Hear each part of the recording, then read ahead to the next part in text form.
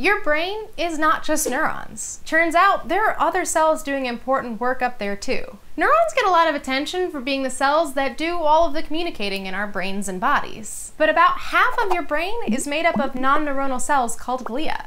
And these cells have their own important roles. Hey there, I'm Alie, and this week we're highlighting another one of the brain's glorious glial cells, microglia.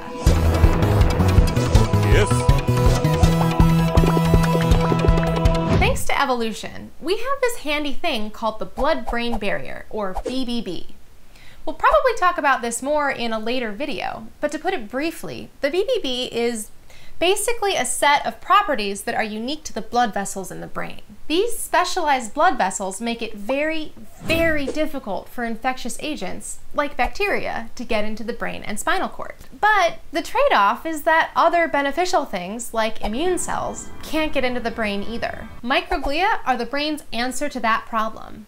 Basically, these cells take care of the stuff that other immune cells do in the rest of the body, but in the brain instead. These cells make up around 10 to 15% of all brain cells, and they can move around a lot, doing tons of different jobs depending on what state they're in. Resting microglia have a small cell body that stays in one place, while long, thin cellular branches project out and move around, monitoring the surrounding area. Kind of like the arms in the Matrix.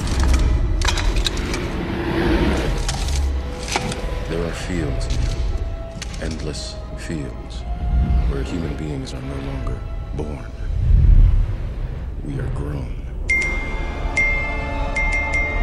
Except not harvesting humans. These act sort of like a security system. They're tracking the local environment, keeping an eye out for any kind of danger. They can also clean up any dead cells and cellular debris they come upon, moving to suck up and break down the junk they find. When something activates the microglia, like a brain injury or infection, they go to work to fix the problem. These active microglia change their shape, pulling in their branches and becoming more bushy, and start to multiply to increase the number of microglia in the brain. They also release proteins, called cytokines, that make it easier for other immune cells, like T cells, to get into the brain to help deal with infections. Some microglia become like a cleanup crew. They travel through brain tissue to the site of the injury, where they engulf any foreign materials or debris, and release chemical signals to promote inflammation in the tissue in an attempt to kill off any invading bacteria. And this isn't always a good thing. Some of those signals can actually promote cell death, so in some ways, microglia can actually make things worse during infections or injuries. But after things settle down, microglia release signals that recruit neurons and astrocytes to the area to help the tissue heal. Keeping the brain healthy and protecting it from invasion is pretty important. And just like astrocytes, it turns out that microglia have a few tricks up their sleeves. Some fairly recent research has found that microglia aren't just important for cleaning up debris after injury. They actually play an active role in cleaning up extra synapses. During development, your brain actually grows more neurons and forms more synapses than it needs. The connections that are used get strengthened and solidified, but the ones that aren't end up being broken down.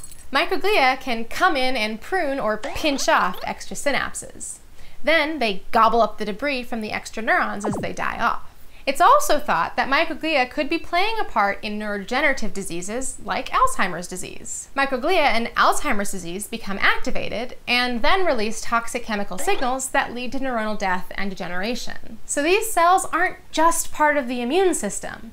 They're a really important part of keeping the brain clean and organized so that your neurons can continue communicating clearly with one another. Pretty cool, right? Thanks for watching this episode of Neuro Transmissions. If you liked it, please give it a thumbs up and subscribe if you haven't already.